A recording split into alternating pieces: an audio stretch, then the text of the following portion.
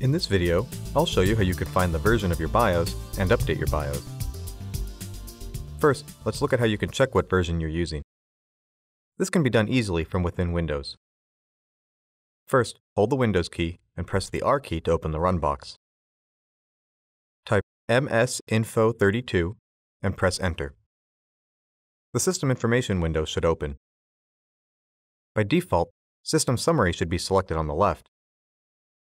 On the right, locate the line that says BIOS version/date.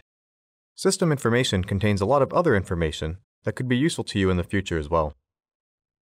To update your BIOS, run the Toshiba Service Station application.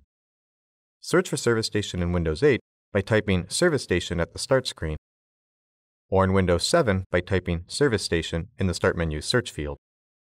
Then select the Service Station application. Service Station checks for updates from Toshiba. It might look different depending on your computer. If no BIOS update is listed, you have the latest version already. If one is listed, simply select it and click the Install button. The button might be slightly different on your computer.